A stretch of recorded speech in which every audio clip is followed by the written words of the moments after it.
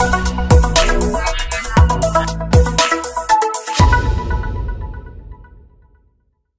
everyone, this is Sandhya from WealthUp.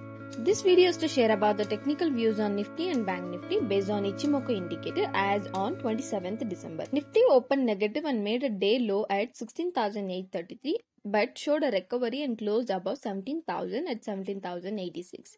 Nifty has a support at 16,800 to 17,000 levels, whereas resistance seen at 17,108 to 17,300 level. Now let's have a look at Bank Nifty. Bank Nifty closed at 35,057 and is up 0.58%, showing a green candle. Support seen at 34,850 to 34,690 level, wherein resistance seen at 35,590 level.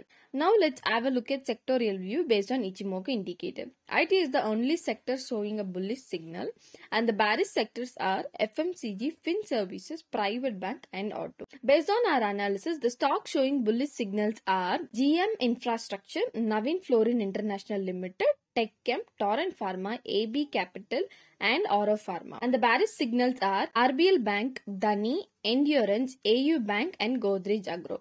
That's all for the day. Please do leave your comments in the comment section if this video helped in your trading. Thank you. Have a profitable day. See you all in the next video. Bye.